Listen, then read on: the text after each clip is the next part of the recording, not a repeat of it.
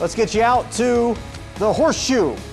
Riders up 51-34 over the Wildcats. How about some nice ball movement? Latrey Williams knocking down the tray to make it 54-34 Riders late in the third. Then it's Carter Parlapiano hitting the three of his own, 54-37 in the third. Now at the fourth, Williams inside making the deuce, pushing the lead to 19 points for the Rough Riders. Then Austin Parks catching the lob, throwing it home, 58-37.